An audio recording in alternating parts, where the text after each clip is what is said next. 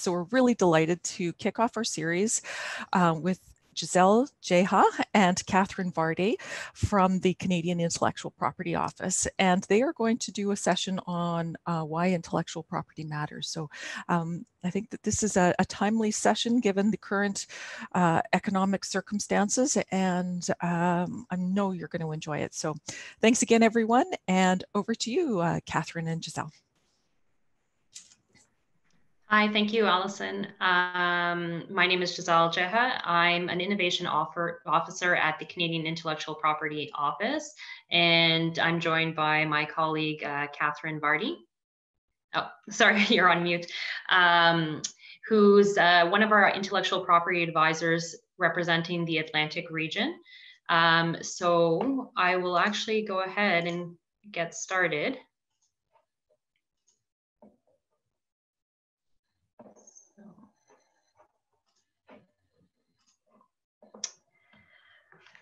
So today we'll be speaking to you on behalf of, as I mentioned, Canadian Intellectual Property Office, otherwise known as CIPO. And we'll be speaking today about the basics of intellectual property and why it matters.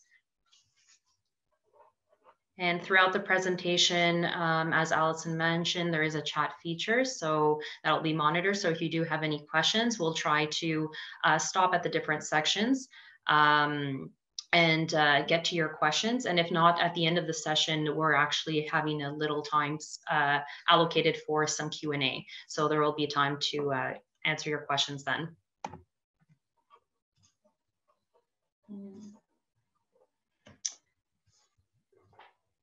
So this is just an agenda of what we will be going over today. So as part of this positive collaboration with the Women's Enterprise Organization of Canada, WEOC, we're happy to present this webinar on IP foundations to their clients, entrepreneurs, and other businesses that have joined us today as part of WEOC's learning sessions. It's our goal today to give you the ability to recognize IP and equip yourselves to better understand how IP affects and can benefit your business.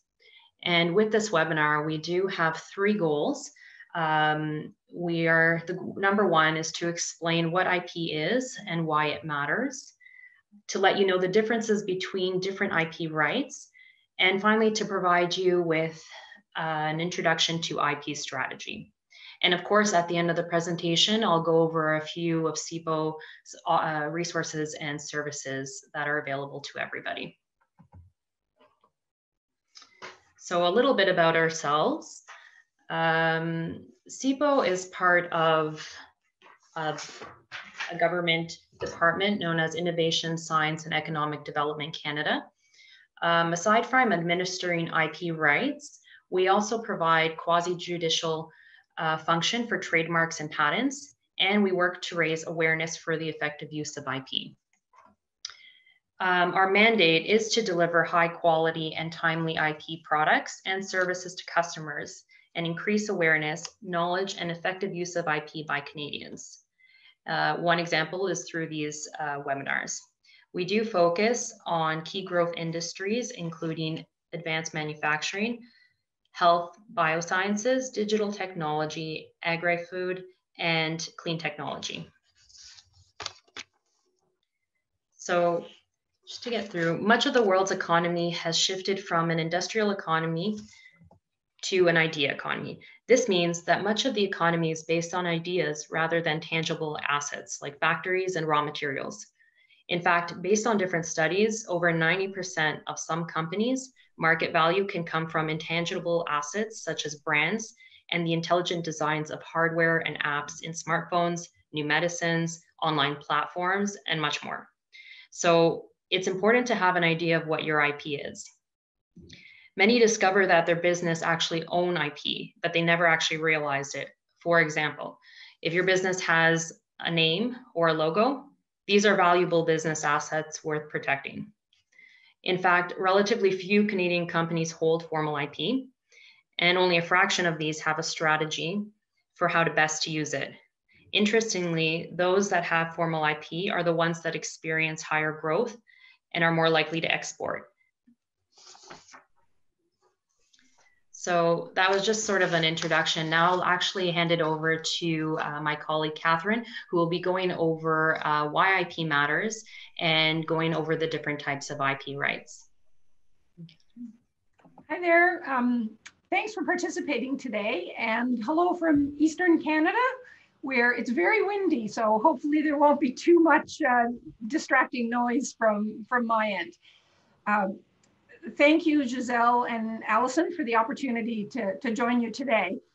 As has been mentioned, we have IP around us everywhere. If you just stop, and if you've got shoes or sandals on your feet, the clothing you're wearing, do you have a beverage next to you, the cup, all of those things, what's in the cup? Is it Coca-Cola? Is it a cup of coffee? That's all forms of IP. And so, as was mentioned, a lot of people don't realize that IP is around you everywhere. And it doesn't have to be this kind of fuzzy, what is it really we're talking about? My goal is going to be, let's make it real. The minute you have a business and you're offering a product or you're offering a service, you have intellectual property in some form or another. And why should you care about it? Well, if you're in business or planning to start a business, you don't want your competitors to be copying you or stepping on your toes. If you want to get funding for your business because you want to grow, as part of the financing, you may need to show that you've protected yourself. Any of you have watched Dragon's Den, the show, they'll get asked, what are you doing? Like, what prevents somebody from copying this business idea? And what would you do? Who else is out there? And so it's a tool to help you achieve your business goals, secure your markets, and you build a reputation and goodwill with what belongs to you, what is your product or service, and what makes you distinctive. There's never one of any product. Why does somebody walk into Second Cup versus McDonald's versus Tim Hortons versus Starbucks for a coffee? Well, there's a reputation and goodwill, and that's branding. And I'll talk about trademarks as we get to that section. Next slide, please. So I like to think of intellectual property as a toolbox. So if I was going to build a house, I'd need different tools. If I'm going to build a business, I'm going to need different tools to protect what I have. And so there are 5 main tools in our intellectual property toolkit, as I like to call them. Some you may have heard of and be familiar with from previous discussions or presentations, and some you may be less familiar with. A lot of times people think intellectual property is patents. And patenting is one of our tools, but there are a lot of other tools. There's trademarks, there's patents, there's industrial designs, which often get forgotten, but can be really powerful and very useful, depending what you're trying to protect. Copyright, which many people have heard of, and trade secrets, which some people may or may not be as familiar with. So my goal is we're going to walk through each of these tools and do a bit of an overview. What do each of these tools do? When do you use them? What do each of them help you protect? Next slide, please.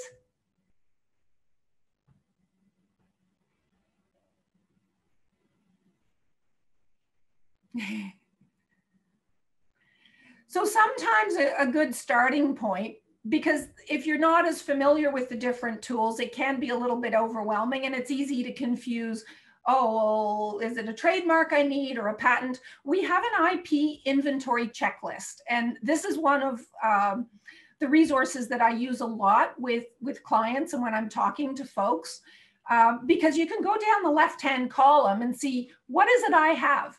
Do I have a customer list? Do I have a domain name? Am I developing a mobile app?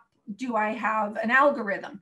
And then you can kind of go across and see, oh, well, what is the type of tool or intellectual property form that will help me to protect that, and what should I be considering? So this checklist is incredibly useful. There is a link to it in the presentation.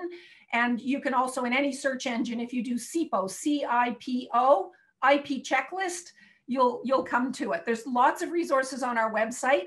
I do sympathize that sometimes it's tricky to find things but often search engines are your friend. And at the end, we'll talk about how to get in touch with human beings who can help you with IP questions, because that's also part of my role, and our role is to say, what is intellectual property, and what are the resources, and how do I get help when I have questions, whether that's today or a week from now, when you think of an intellectual property question and you're like, oh yeah, I heard those two women talk to us about SIPO, and maybe I can contact them to get answers to my questions. Next slide, please.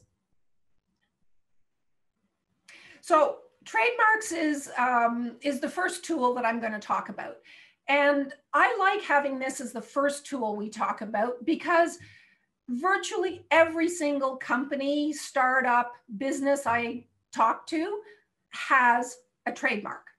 They have a business name, and many of them also have a logo. So what a trademark is it's a sign, whether that's the name, whether it's the symbol for the logo, the words, the colors. If I say zoom, zoom, or if I talk about a swoosh, or if I describe a pink stuffed rabbit that's beating a drum and walking around in a circle, many of you are going to know just by that verbal description what company or product I'm talking about. There's a perfect example of trademarks. So it acts as a sign that points to you as the source of that product or service. And the way those work is they're a mix of automatic, that you use them, you get them out there, use it or lose it, and officially registering it. And I'll talk a little bit more about this in the next slide. And if you register, it gives you the right to exclude others from using your mark. And I'd add something similar. I would not be able to open a coffee shop called Jim Hortons, because that would be confusing to a consumer, and that brand is protected. So it protects exactly what you've registered, but also it's a little bit broader than that. It's, would a consumer be confused as to what is the source of that product or service? So if it's too similar, they would also have the right to exclude others from using exactly your mark and what you've registered and protected, or something similar that would cause confusion. So that's a really good tool to use. And your protection would be valid in Canada if you register. You have to go country by country. So if I protect a trademark in Canada, but now all of a sudden I want to start exporting to the US, I need to double check, has somebody registered that trademark in the US?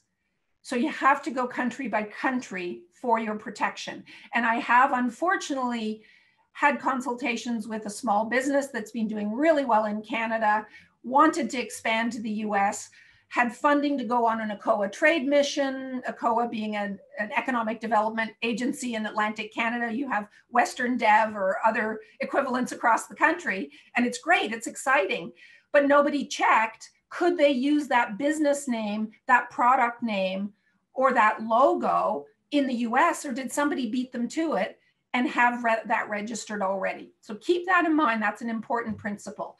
All these IP rights or intellectual property rights and tools are country by country.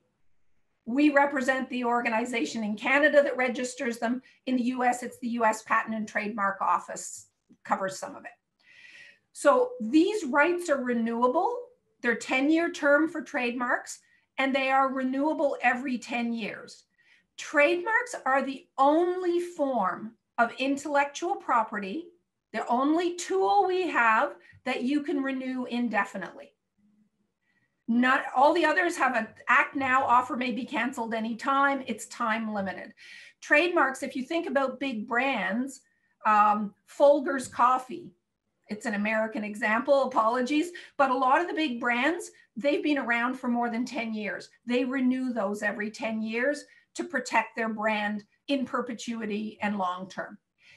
And the difference between, you'll often see a TM or the R in a circle. And that's a question I get asked a lot, which is a great question. What's the difference between the two? Well, TM is before you've registered. And R, you get to use once you've registered with SIPO, if it's a Canadian trademark, or the US Trademark Office. And be very careful in the US, if you put that R in a circle without your official registration, you'll get your fingers slapped and you might get a fine. So, and in Canada, you shouldn't be doing it either. And I'll go into a little bit more detail about that on the next slide.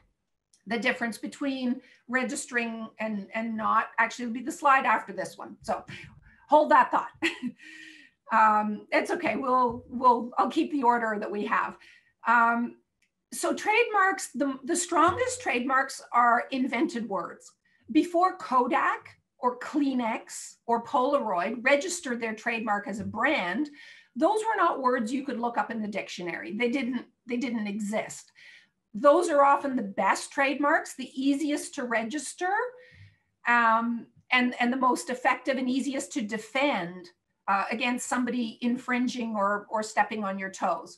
You can also sometimes use an existing word in an unusual context. So before Apple built a huge business on iPhones and iPads and all their products, we didn't think of the word Apple in association with computer or technology products. Or roots means the root of a tree, but is used to brand a clothing and purses and other, consumer products. So using a word in an unusual way also is a strong trademark and is normally fairly easy to register, and you won't run into any roadblocks. You can also sometimes work around to suggest something. So chapters for books, Whirlpool for washing machines, things like that. Personal names are not recommended. They're difficult to get. Now, Tim Hortons is an exception, but if I, as Catherine Vardy, wanted to register a trademark with my name, I wouldn't have much success. If you're curious, you can also look at, we see this a lot more in the US, but it spills into Canada. If you're Cher or Kylie, Cher has made a case to trademark her name in the US because if you're an actress, a movie star, a singer, you can make the claim that you are so well known, you are a brand. However, as an individual like myself or many of us, you won't be able to meet that bar of being able to brand yourself as a personal name. And a descriptive mark that just describes what is your product or service is difficult to register. I'm not saying it's impossible, but it's going to be more challenging. Next slide, please. So let's open a parentheses here on the TM versus the R, which is and unregistered is TM versus registered. It's a little bit, I like to use the analogy, it's like common law marriage versus you're going to walk down the aisle and you're going to legally get married and have that certificate. If you move in common law or you launch a product, you have common law rights. You can put the TM on it. I could create a company, a product name, and as long as I'm not infringing on somebody else, today, tomorrow, I could put TM and I can launch my product. I don't have to register it with my colleagues in Gatineau, Quebec, with the Intellectual Property Office. However, those rights are more limited in the same way that if I just move in with somebody and I don't get legally married, I do have certain rights, but I don't have the same breadth of rights as if I was legally married. So the main thing to consider is your rights are limited within a certain geography. So if I open a business or launch a product and I put TM and I'm in Vancouver or Edmonton or Parry Sound or Halifax or Nain, Labrador, I'm going to be limited as to how broadly I can enforce that common law trademark because it's not registered. Somebody else in another part of the country or the next province over could make a case, also launch common law, And we'd really have to battle it out, and nothing against lawyers. I work with a number of lawyers and they're wonderful people, but they are the ones who are going to make the money when it gets snarly, and you have to tease it all out. If you do register it with the Canadian Intellectual Property Office, that's the stake in the ground. This is mine. It's being granted to me. And the legalities of proving that ownership are just a lot easier. And then your rights are sound all across Canada. It doesn't matter if I'm in Halifax and I've registered a Greek restaurant called Opa. Somebody else in Calgary, if they want to open a restaurant called Opa, they have to get permission from me. We actually have a case where it's the reverse has happened. Calgary did have a restaurant that registered OPA, and we had a series of restaurants here on the East Coast that had to rename and rebrand because they were violating a registered existing trademark. They didn't know to check the data bank. I think I already mentioned if you're going to export, you need to look up that trademark in another country, wherever you're planning to export to, and use your trademarks consistently. And if you're going to use them long term, absolutely, it makes a lot of sense to register them. Just because you buy or pay for the internet domain name, it doesn't mean you've got a trademark. So maybe that domain name is available, but if you don't go check the trademark data bank, you might buy a domain name that somebody else owns the trademark for. Not to say that it's common, but it can certainly happen. And sometimes people will register a trademark or buy a domain name and hang on to it, hoping to sell it to somebody else. So I did mention conducting a preliminary search. These are not secret databases that you do not have access to. I don't have superpowers and secret passwords that give me access to something you don't. I use exactly the same public Canadian intellectual property trademark database. And if you're going to go broader, I always recommend the WIPO Global Brand Database. It's fairly intuitive to use. Anybody can access these. If you don't know how and where to find those, get in touch with somebody from our office, whether that's me, another intellectual property advisor, or our customer service folks. We'll be giving you that contact information later. And you can put a registration in online. Legally, you can register your own trademark in Canada. So you can go online and do it yourself. We do suggest and recommend you work with an agent, just because there's a couple of technicalities. And I certainly, for Atlantic Canada, say, if you're going to do it yourself, please reach out to me first, because I'm at least at a minimum going to give you some tips and tricks to hopefully make it a little less complicated for you. But if you've got a complicated trademark to register, we really do recommend that you work with an agent, because there can be a lot of pitfalls when you're doing those. Next slide, please.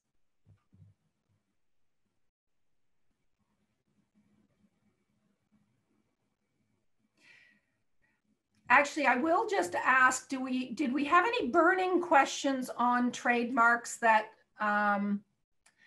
okay, I'm just looking. So is registration for a name the same as a trademark? No, registering your company name, either provincially or with the Registry of Joint Stocks, does not give you a trademark. The two are separate processes. So you need to know the difference between the two and check both places. Just because, I like to say, just because you register your business name, that does not give you the automatic right to put that sign facing the street or that logo or brand on a package that a consumer is going to buy. I'll give you an example. There's a company registration called Doctors Associated Incorporated. That's not the sign that faces the street.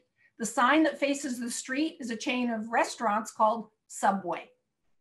So the two are different. Subway is a trademark.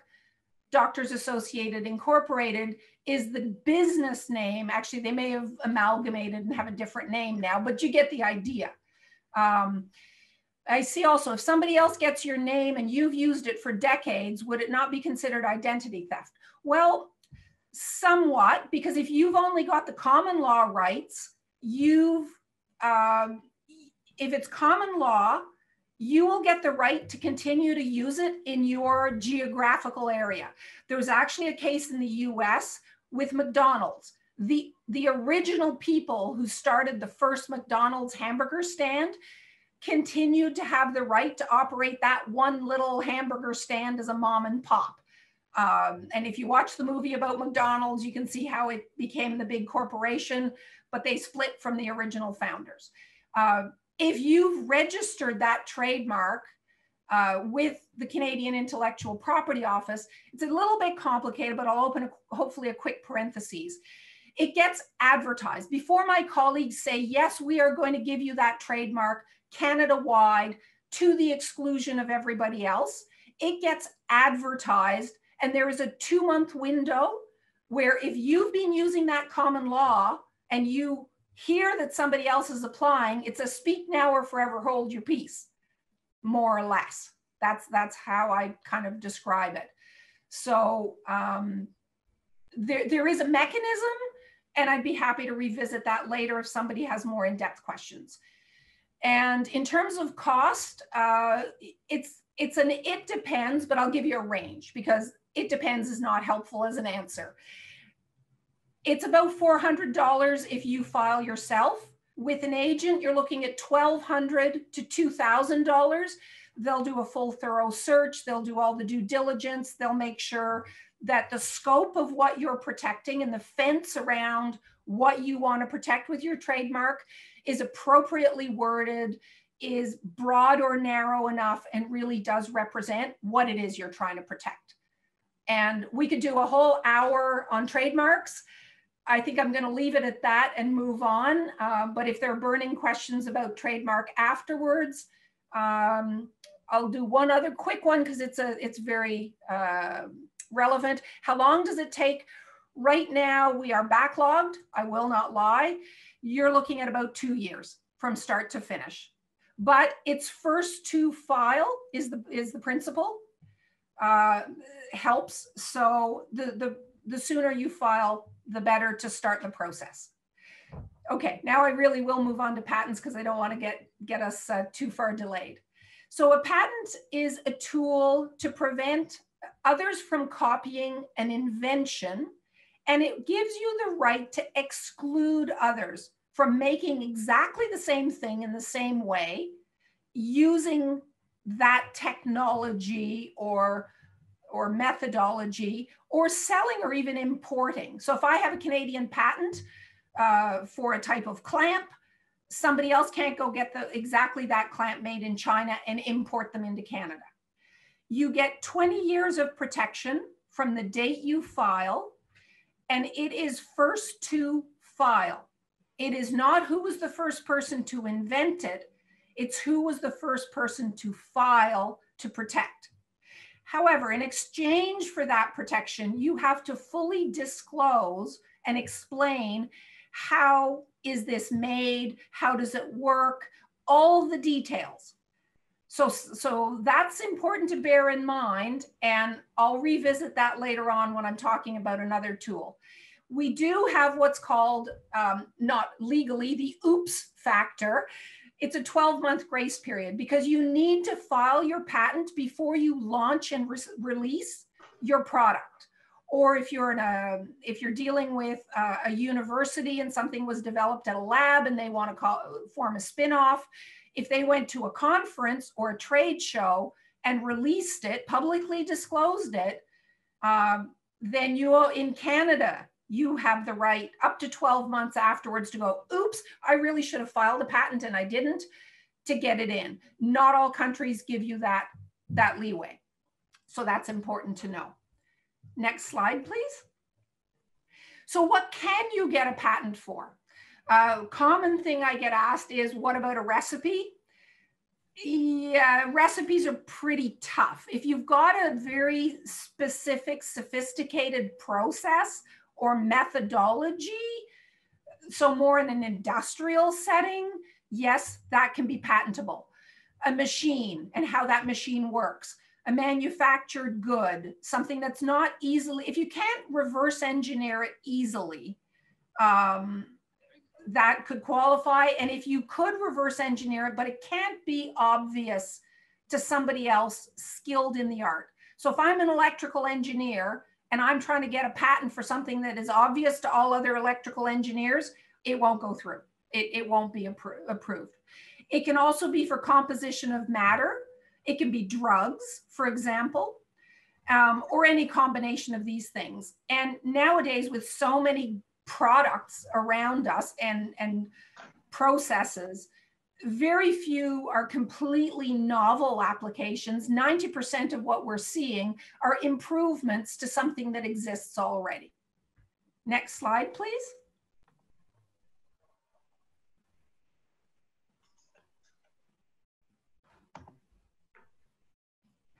So here again, it's really important to do a preliminary search. So let's say I'm sitting, in my office, or nowadays it's more via Zoom call. I'm talking to a new client who wants some help with what they feel is their intellectual property. And the first thing is going to be, let's conduct a preliminary search, or they need to get someone, usually a patent agent, to do a thorough search. Are they infringing on something that's already being protected? And so that's a really important first step with something that you have. You have to also name and give credit to all your co-inventors, and you have to fully explain how your invention is made, how it works, how it operates. It's not about, is it faster, is it cheaper, what are the business benefits? It's how does it work? And I think I already mentioned it's first to file. And I would strongly, strongly, strongly consider using a patent agent. So I've been an IP advisor for a little over 5 years now. I have met one company where they are filing all their own patents. They have a really, really clever person on staff who has the perfect mindset to do this well. But I would say that 99% of all of the clients I work with, this is not a do-it-yourself, self-serve type of option. Patents are incredibly complicated, and we really recommend that you get professional advice. The difference between a patent agent and a patent lawyer is a patent agent had to write an exam and is certified by us, so they're accredited. But they can't take someone to court. A patent lawyer has not only written the exam to be a patent agent and understands patents, but is also a lawyer, so can take someone to court for infringement. So the question I get asked is, who should I go to? Well, if you're doing a preliminary search or applying for a patent, an agent is going to be cheaper, and you don't need them usually to go to court. So you don't necessarily need to hire a lawyer to do a good patent search and to help you put together a patent application. Yeah. So let's go to the next slide. And because I'll probably get asked, how much does a patent cost and how long does it take? Very good questions. Length of time, absolute minimum is 1 to 2 years, really 2, and it can be as long as 5 years. And to give you a range of costs, honestly, I don't think you're going to get a patent for cheaper than $10,000 to $15,000, and it can go up to $100,000 plus. It depends what you're patenting. If it's an engineering invention, not that that's more straightforward, obviously that's going to be cheaper. If you're patenting a drug, we may be talking, 5, 6 figures, and those are multinationals. So it's kind of hard to say, but depending on your invention, you sometimes can get a patent for 15 to 25,000. But that's spread over a number of years. So it's not like you have to pay all that money up front. Plus, if you've started the patenting process, that's often very interesting to your investors, and they're going to want to see that what you've got is protected, especially if it's something that can be reverse engineered and copied. So keep that in mind.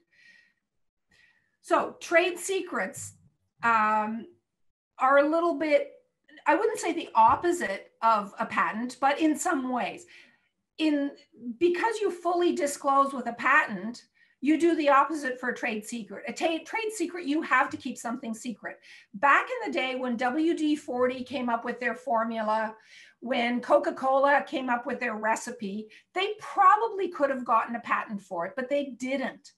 They chose to keep it as a trade secret, which you do not register with us, with SIPO, or with anybody. You keep it a secret. And the reason they probably took that strategy is, remember, patents are good for 20 years, and then it's laid open and anybody can copy it. So what you've described, your product, how to make it, all the details, in a patent, everybody can see it. And after 20 years, everybody can copy it. That's how you get generic drugs. The drug company patents, they have the exclusivity for 20 years, but after 20 years, it's fair game. Trade secret is the opposite. They've never shared it. They've kept it a secret so nobody can copy it. So WD-40, if they had patented it, after 20 years, everybody would know exactly what their formula was, how they made it. Instead, they did a trade secret, and it's not registered, and they have to keep it confidential.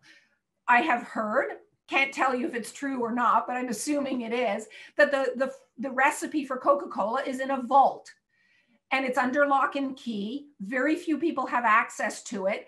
And the few people who know about it are not allowed to like travel together to conferences, and they put all these things in place to protect that secret.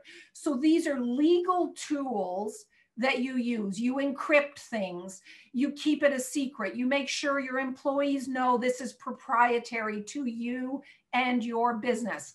This becomes important because apps and a lot of computer software-ish based companies now are using trade secrets as a protection tool.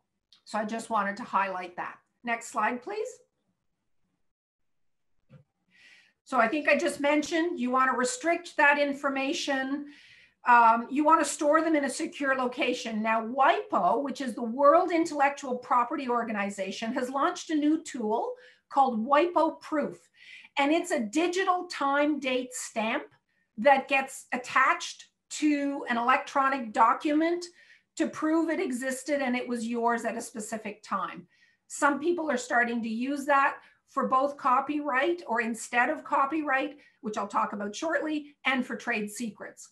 Encryption, password protection, make sure that if you're talking to investors, future partners, your company is growing, that you are getting them to sign non-disclosure and confidentiality agreements. People working with you, whether employees or contractors, are aware this is proprietary to you and your business. It is important that they keep this a secret and not share it. Otherwise, they're in breach of that contract. Next slide, please. So I mentioned copyright, and we think of copyright for a novel, a movie, maybe a series on Netflix or something like that. But believe it or not, it also applies to the content of your website. And software code is considered a literary work. So again, this comes up a lot because many of the folks I'm talking to who are starting businesses and startups are creating apps, are creating software. And so there are a number of copyright type issues around software code. But in a word, copyright gives you the permission or the right to copy someone else's work if you've gotten permission. If you haven't, you're in breach of copyright. And we've all seen, piracy is not a victimless crime, right? That little thing or Interpol will get you, as I like to say, are the notices on various things that we use every day. So copyright is automatic upon creation. If you register it though, you do get a certificate of ownership. So if you've created an app And I get it, your code's going to maybe change and it's constantly going to be tweaked.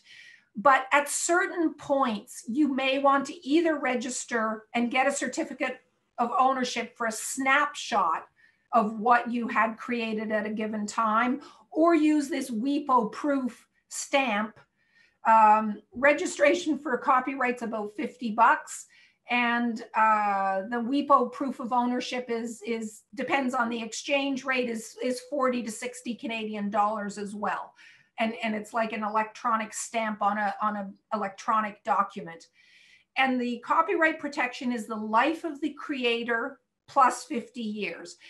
And the Berne Convention, which was an international agreement signed by many countries and has well over 100 countries, all recognize copyright pretty well by the same rules.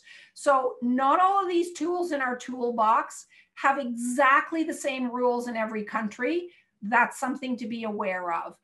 As a worldwide system, now that we're global, every country runs its own IP system. With these agreements internationally, we're trying to standardize as much as we can so that the rules aren't wildly different from one country to the next. But that's also why it's really good to talk to somebody knowledgeable about intellectual property the minute your product or service is going beyond Canada, to be aware of what's happening. I was on a webinar this morning with Gowlings, one of the law firms, talking about trademarks in China versus the EU versus Canada versus the US. What are some of the things to be aware of? And so I can be the repository of some of that knowledge to give some people tips and tricks on what to watch for before you go to have an appointment with a lawyer or an agent. I'd say the best way to explain my role and what we do as intellectual property advisors is we book one-on-ones with business entrepreneurs and inventors, and we try to prep you to be knowledgeable about the tools and to maximize your time with the experts. So at least you don't go in cold and use up your dollars with them explaining to you what's the difference between a trademark and a patent, and what are some of the things you might want to consider or watch for from a business perspective. There's business decisions to be made. Those are absolutely yours to decide. But we want to make sure you have the base and the understanding when you go in. Next slide, please. So just because you're the first author, you're not necessarily the copyright owner. If you think about musicians, they've often signed, an agreement with maybe Warner Music or Sony Music or a smaller company. Same thing with an author of a book. Maybe they're represented by a publishing company. And they require licensing or assignment or agreements to use some of that work. So we hear a lot in the music industry of cases where it's really important who gets to use your work. And it's coming up a little bit again now in the news. Musicians who are unhappy with certain politicians who use their music in association with a certain political campaign. And maybe that artist really doesn't want to be affiliated with that politician. They have the right to say, cease and desist and do not use my music. And I'm hearing that with the US election, and I've also been hearing and seeing examples of that for Canada as well. So you have to be careful about avoiding infringement. And the other question I often get asked about copyright is, well, if I change it 20%, I'm not violating copyright.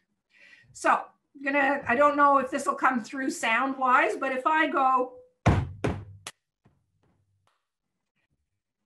that's not 20%.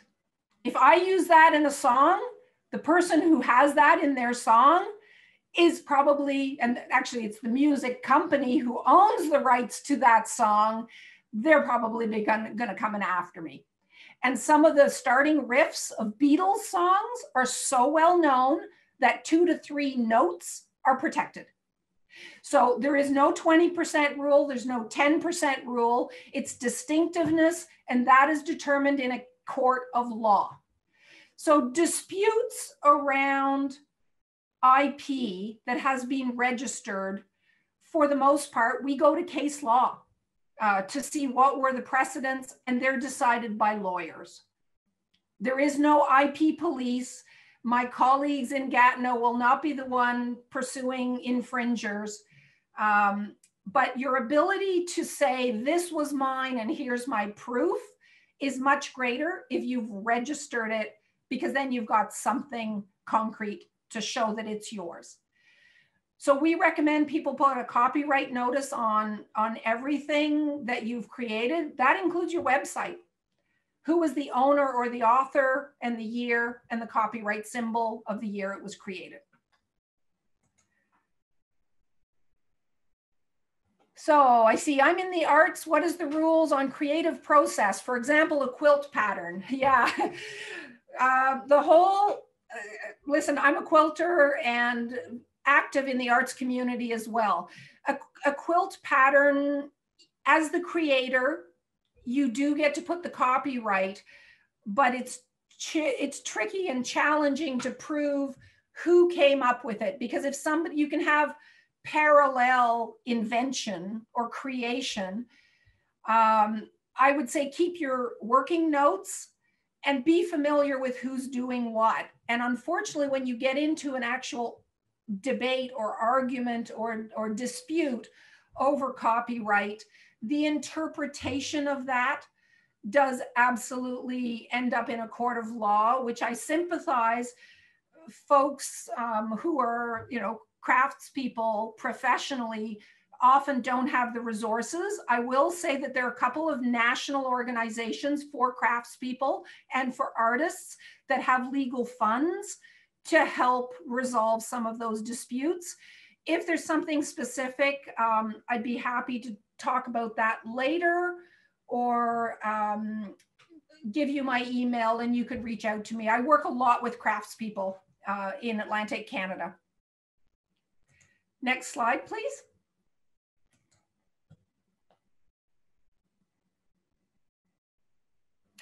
So one of our last tools is industrial designs, which I feel is kind of the country mouse or forgotten cousin of the intellectual property tools. It protects the unique shape, pattern, ornamentation of a product. So I'll give you an example. Chances are, I'm going out on a limb here, but I don't think too wildly. We all use toilet paper, right? The pattern that's stamped on your toilet paper or your paper towel is probably protected by an industrial design. The little flowers around a Chinette paper plate are distinctive to that brand and are protected by an industrial design.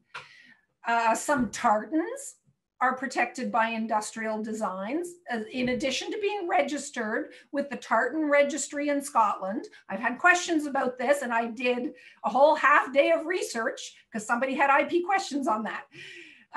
So the shape of things, the visual appearance, we see it for jewelry, we see it for sunglasses and certain designer goods. It could be the shape of a chair, though that's very difficult to prove that it's distinctive, and nobody else has ever come up with a chair that's that shape before. And as things expand in global marketplaces, it's becoming more and more difficult to have something that is so new and so inventive that it's not already out there, but people are still meeting that standard and that bar. So you can register that in Canada. Once again, it gives you the right to exclude others from making, using, or selling a product that has exactly that shape. And it gives you up to 15 years from when you file. And again, you want to preferably file before you launch that product. So if you become well known enough for the shape of your product, the Coca-Cola bottle, the Gatorade bottle, the honey that you can buy in a squeeze bottle that's shaped like a teddy bear with the nozzle coming out of its head. Those they started, many of them, as industrial designs.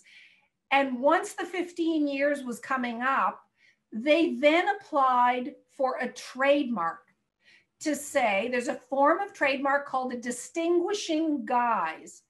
And they said, we're recognized now by the shape.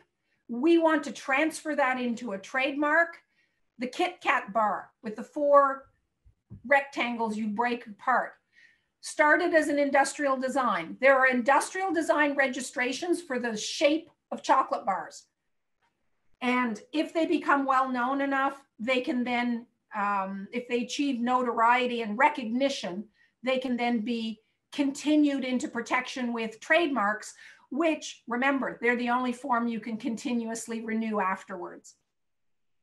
So it's another tool. And with craftspeople, actually, there are examples of folks who use industrial designs to protect artwork and creative craft products. Next slide, please. So one of the tips is, again, you need to do a search. It has to be new and not exist out there already for you to qualify. I just mentioned the distinguishing guise ahead of time so that if you're recognized, and when you register, you actually submit either photographs or drawing that show what it is you're protecting from different angles. Now, if it was, we were talking about quilting, if I designed a fabric design, so the stripes, maybe the stripes on my shirt, or it was a floral design, or, you know, in the quilting fabric world, there are people who have very distinctive styles for their designs. That would be a flat image, but those would be protected by an industrial design. Mary Mecco, a Scandinavian designer, is recognizable when you see big 1960s type of flowers on those fabrics. They're recognizable as hers and her designs. Charlie Harper has birds and the style of his birds. And you could say for greeting cards or, you know, any other very distinctive patterning could be protected with an industrial design. Next.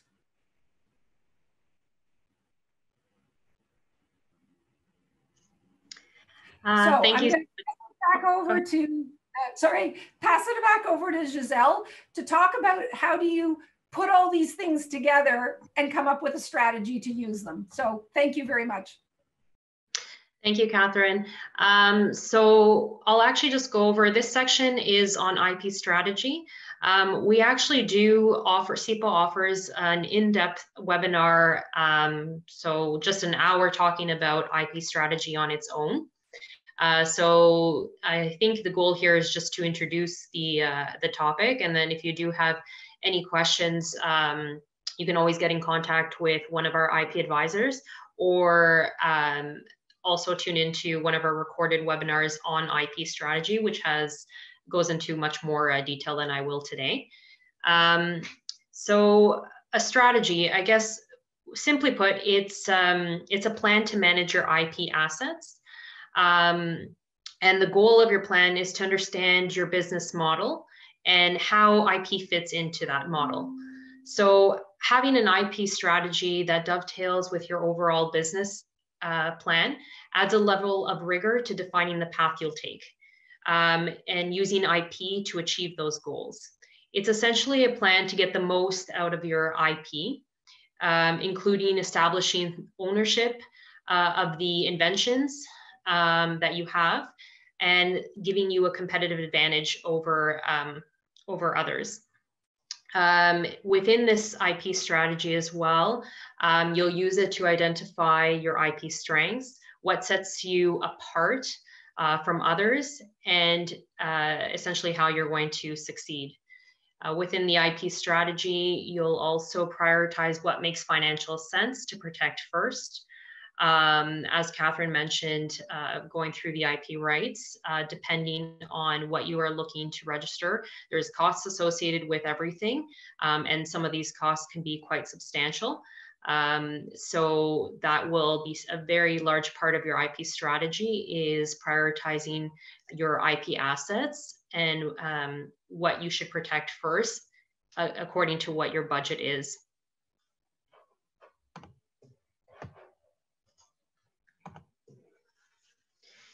So planning for success. This is what we use our IP strategy for.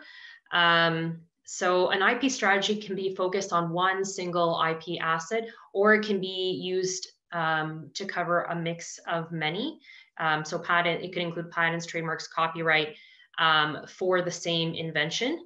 And usually the most successful strategies actually contain more than one of these IP rights. So at the bottom of this slide, you'll see a 6-step process. So this methodology is just one suggested example of how to build an IP strategy. And this is sort of the 6-step guide that we provide within our IP strategy webinar. So today I'll just introduce it, but again, we do go into it in quite detail into the webinar. So I do advise you guys to go check that out or to consult with an IP advisor on these. So let's look at the first step, an internal IP audit. As mentioned before, many businesses do have IP, they just don't realize it. So whether it's a logo, packaging slogan, a website, all which can be formally protected with IP. So the best thing to do is to start by creating an IP inventory checklist. And Catherine actually at the beginning of the webinar showed just a screenshot of one of our tools in our CPOS toolbox called the IP inventory checklist. And that's sort of just to help guide you to know what IP you have and how it can be, how you can go about protecting it. So again, another good place to start is just basically make a list of what you own. 2, external IP audit. So before you dream big, verify that you have, what you have is really yours so that you own it and you have the rights to use it. This can easily be done again by doing a search. And Catherine mentioned some of the IP databases that you can search. Again, we do suggest doing a preliminary search yourselves beforehand, and we do have our IP advisors that can help guide you through this and which databases to look. Again, this is just a preliminary step. And then there are IP agents, IP lawyers that you would seek to help you do a more comprehensive search, just to make sure that you're not infringing on anybody's IP rights. Number 3, analyze. So make sure your plans and IP protection are heading in the same direction. So file for IP protection before you share any critical information. This is if you attend a conference and you create posters, their speeches, and you disclose any information, that could be putting your application at risk because you've now disclosed this information before you've actually filed. And now let's go next to creating your plan. So when building a plan, you want to make sure that you plan for what IP protection you need, when you need it, and where you need it. 5, implement. Know how to protect and use IP no matter the situation. So know how to talk about IP online and at different events. So know what to say at these conferences. Say what it does, what your invention does. Don't necessarily say how you did it. Again, you're disclosing confidential information, and ensure that you have confidentiality agreements in place before speaking to partners or employees that you have within your company. Make sure all of those non-disclosure agreements are put in place before disclosing any information. And lastly, you want to reassess and realign your IP strategy continuously. Think of it as a living document. You can set targets for your business. You will have business goals and targets, and you're working towards those. But again, things constantly change. So remember that with things change, priorities also shift. So every now and then you have to go in, check back with your IP strategy, make sure everything is still on target. If you need to realign, do that then. And There is IP data that is online for free that's available, and there is lots of help as well through CIPO services such as our IP advisors and our client service center. So the customer service support is a very good first call or email to make if you're unsure about how to go about this. And even if you call them, they can always redirect you to one of our IP advisors for some more of those detailed questions. But IP strategy, just stressing that it is a very important step in protecting your IP rights, managing your IP rights. And in order to be successful, most companies, well, it's recommended and will have an IP strategy in place. Just going to look quickly at a few statistics for everybody. What the statistics show here is that sometimes small and medium enterprises often lack the advisory and financial resources available that some of the larger firms have, and so therefore are sometimes less likely to acquire formal IP rights. But SMEs are getting better at this and are filing. So a survey conducted here that we're showing in 2017 found that larger SMEs were more likely than smaller businesses to innovate and hold formal IP. The survey also found that SMEs that hold formal IP are 4 times more likely to export, 2 times more likely to be high growth, and 27% more likely to seek financing.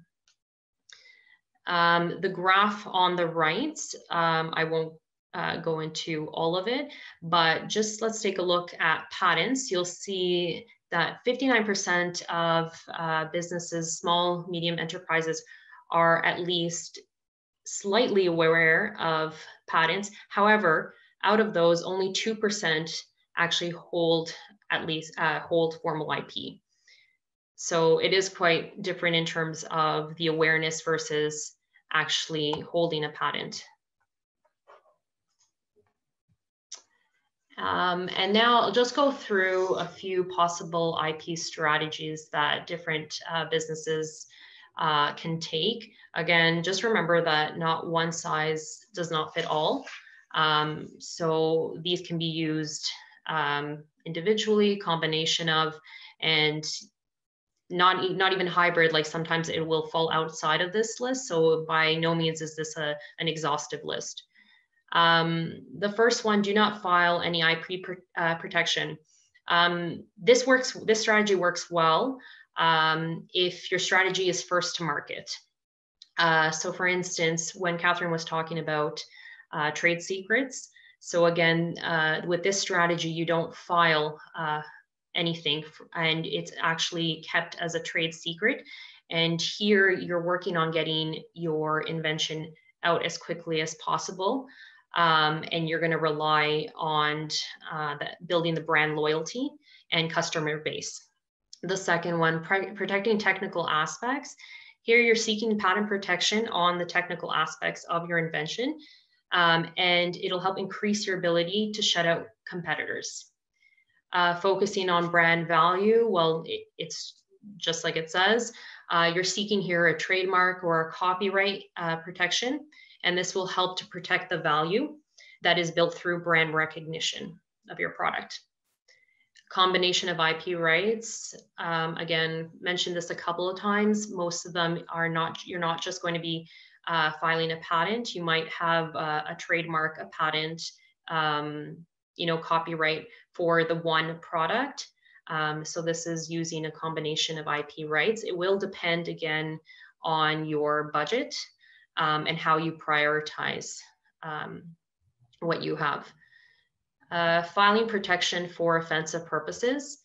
So in this strategy, you aggressively enforce rights against competitors in order to exclude competitors from the market. As opposed to the defensive purposes filing, you're not necessarily obtaining a patent protection to assert or enforce these negative rights, but really you just have them, you have your rights as a deterrent to competitors who may feel that you are infringing, or you're using it to block out competitors out of the market. So again, these are just a few different strategies that we actually do speak more to in our IP strategy webinar, and by no means not exhaustive. Catherine also mentioned this a few times. I just wanted to put in this slide just to introduce the idea that, remember, IP is territorial. So again, CIPO represents IP rights here in Canada, but depending on where you go in the world, you will have to seek protection in that country. So it is country to country. So for instance, if you're thinking of doing business abroad, a few things that you need to consider: your target market, market conditions, local partners. So for instance, you'll start by thinking about the market potential of your target market. If you've been successful in marketing it in a certain product domestically, there's a good chance that that product will also be successful on a global scale. Again, it's going to be dependent on market conditions and the realities that exist in that market, all things that will have to be looked at before you actually export or start doing business abroad in that country. Because what might work also here in Canada might not work in France. So you'll need to know if your product or business are subject to any regulations, and if at some point you'll need to rely on local partners, which is, again, it's mentioned on the screen. That's also very big as well, very important, that using here an IP agent or an IP lawyer does not mean that you may need to connect with local partners in the country you're going to be doing business with. So for example, also hiring an IP lawyer in Mexico that would work alongside the one here in Canada. To learn more about doing business abroad, we do have a webinar as well that will provide more detailed information. And we do have lots of resources on doing business abroad. For example, CIPO offers guides on different countries that are available on CIPO's website under our IP toolbox, under the section doing business abroad. And we do have them per country. Again, every country has different regulations. So we provided there sort of a high level guide just to get you started. But again, those are just a start. If you do have more detailed questions, you'll have to speak to an IP advisor who will then can guide you who else to contact after them. And as I've been mentioning, know what you don't know, then seek help, meaning after you're doing your preliminary research, it is recommended you do contact an IP professional, an IP agent, or an IP lawyer. Catherine did go through the differences for these three. There is a link provided on this slide where you can find registered IP agents. That's not the only place you can find them, but again, these are professionals that can help you develop your IP strategy and take the next steps in your IP journey. So start with the basics. I would recommend contacting CIPO, customer support, and then speaking with an IP advisor.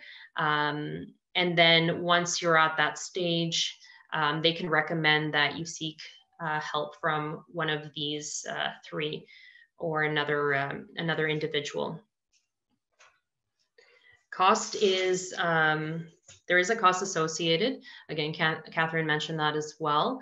But again, it's important to remember that the amount of time you spent on developing whatever the invention is that you developed your product, you've invested so much time, resources, financial resources. So it is it is worth also making sure you get the correct advice on how to protect and manage that IP asset, because there are a lot of pitfalls that you can encounter in this IP journey. So we just want to make sure that you are guided correctly, and we want to provide you with as many resources as possible.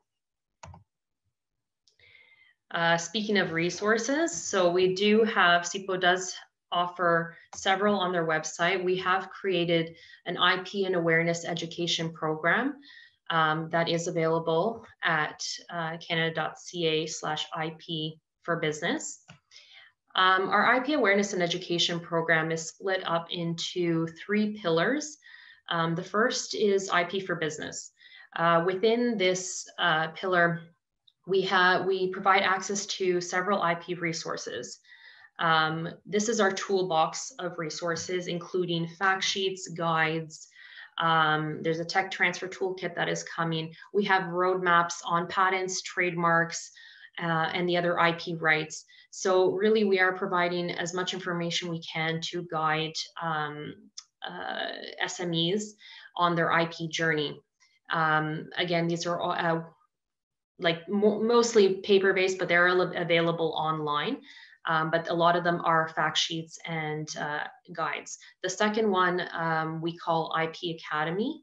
And this one is for in-person and online learning events. So for instance, these webinars that are provided, the in-person seminars that our IP advisors host, the one-on-one sessions that they provide.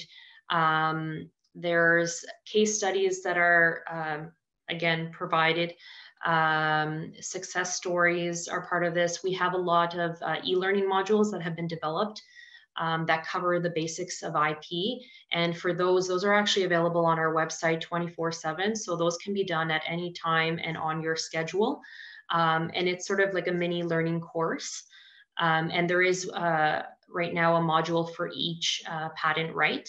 So those are good to check out as well, as you can log in and log off, again, pick up where you left off at whatever time you can. And the third pillar is very important. It's speak with an IP expert. So here we provide 2 contacts, mainly the Client Service Center, which is like our customer support, and the IP advisors, as Catherine, right now our speaker, who is responsible for the Atlantic region. So we do have IP advisors located throughout the country, coast to coast. And just to introduce you to them virtually, these are our IP advisors. And you'll see the regions that they cover. On our website, you can, under Contact Us, you'll actually be able to find this same graph and their contact information. So if you do have a question, their email is posted there, and you can contact them directly. And just sometimes it is, people are a bit unsure as to who to contact first at CIPO, whether it's our Client Service Center or an IP advisor. So again, once you visit this website, we do have a small description kind of who covers what and who to call upon. The Client Service Center, you're looking for more general information on IP. If you're looking for questions about our website, the application status, the filing process, they guide you on that. IP advisors can provide more in-depth information on, for instance, developing an IP strategy, provide examples of whatever your product is and how best to protect it or how to go about that. And for any reason, if you are still unsure, we work as a team. So whether you contact the Client Service Center first or an IP advisor, they both can refer that person to each other. So it wouldn't be a problem contacting the Client Service Center. They can always put you in touch with the correct IP advisor to answer your question. And then from there, the IP advisors usually set up one-on-one consultations. And so really dedicate that time to their clients and to help them in their IP journey. This is just our contact page. You'll see there's the phone number for the Client Service Center. As I mentioned, the IP Advisor's contact information is on our website, and it is posted for every individual IP advisor by region. So depending on where you are in the country, you can always contact the appropriate IP advisor. And so that concludes the presentation. At this time, I just wanted to open it up if anybody has any other questions for Catherine and I.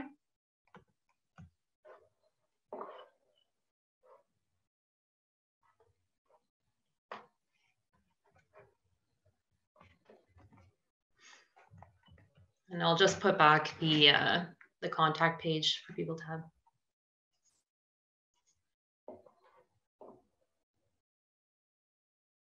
I'm just going through the chat now.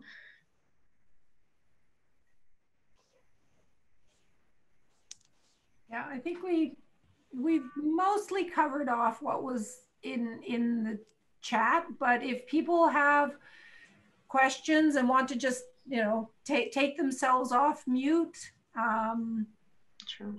and continue the discussion, we're here for a bit longer, so don't be shy.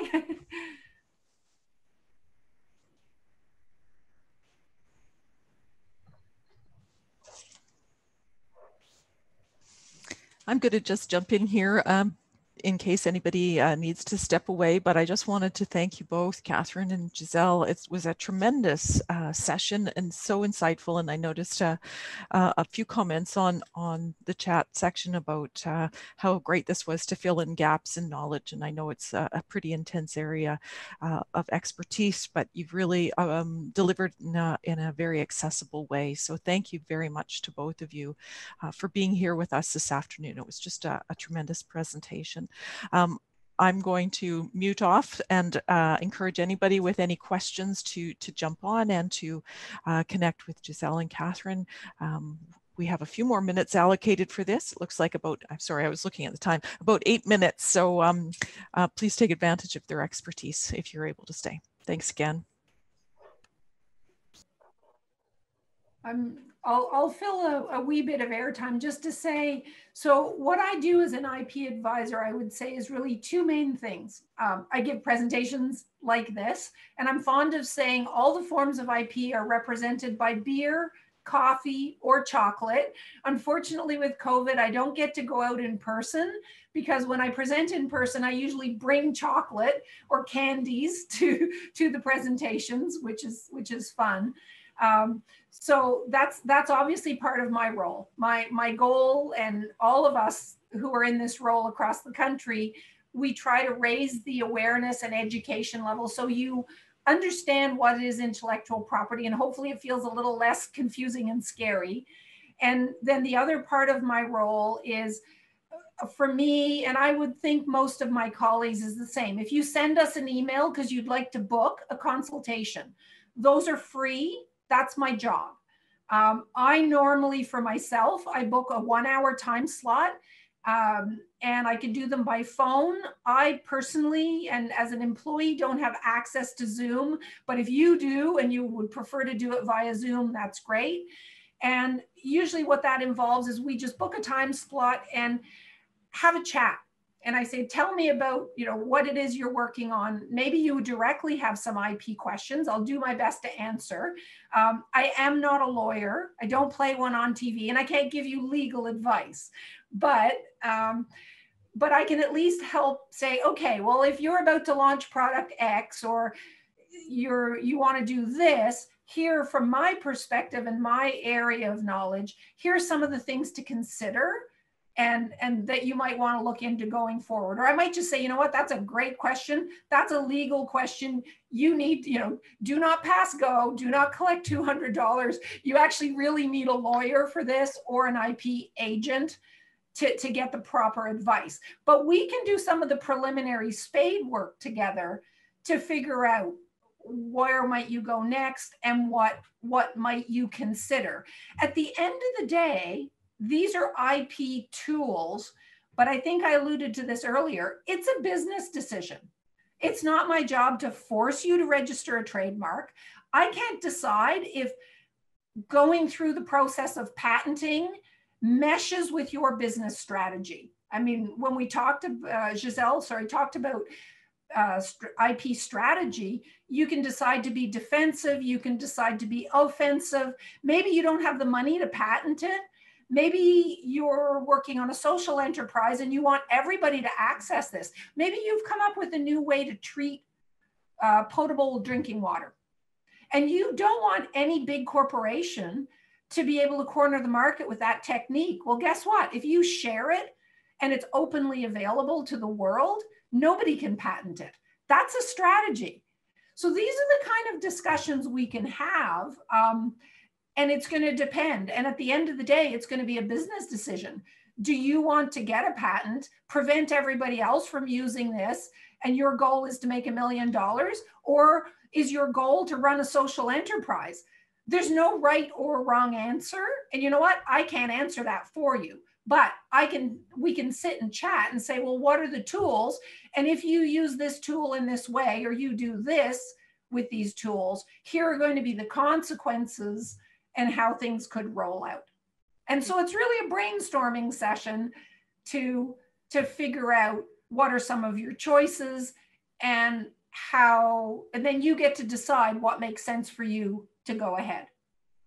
So I just wanted to, hopefully maybe that explains a little bit more what it is we do as IP advisors and how that fits with your business planning and protecting what you have as you move forward.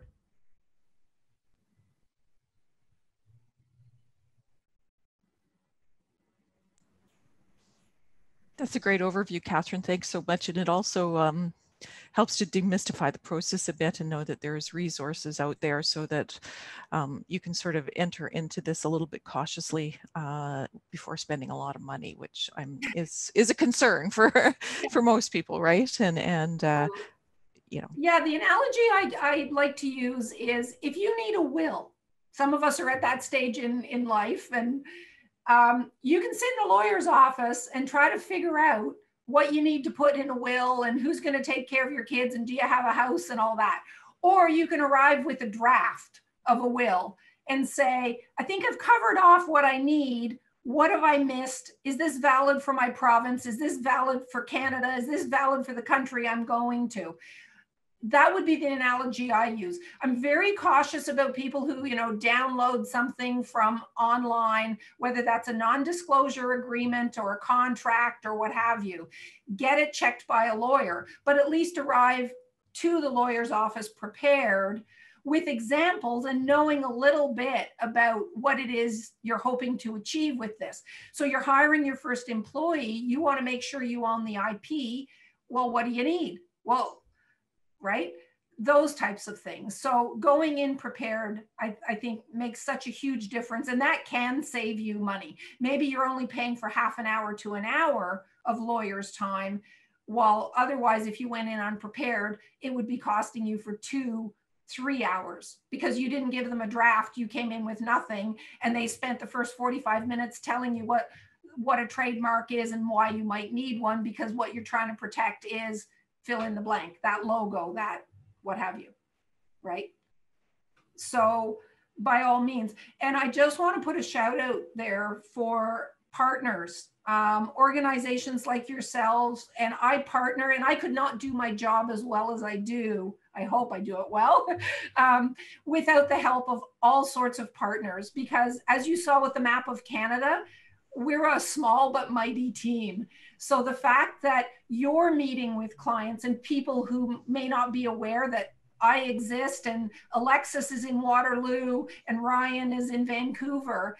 And so referrals for me anyway are huge and just wonderful and help me accomplish my goals, which is to hopefully give people access to what they need and help them as best I can. So thank you for everybody who helps us do our jobs well. And if you're part of a team or know others that are part of a team where we do kind of train the trainers. So I work with economic development, ACOA folks. I work with Scotia Business Inc. I work with Canada Business and my local folks for Canada Business, other federal, provincial, municipal agencies who are out there working with entrepreneurs. And so those links and connections are incredibly helpful and valuable. And I think they're all win-win. The more we can help our entrepreneurs and business folks get ahead, the better off it is we are for everybody. So thanks for helping us as well. Well, thank you again, Catherine and Giselle, and thanks to everybody for being here with us today. That brings us to 2:30, and we will sign off and look forward to seeing you at our next session, which takes place in October. I think somebody sent me a note, but we'll confirm that. And thanks again. See you soon. Stay well. Thank you.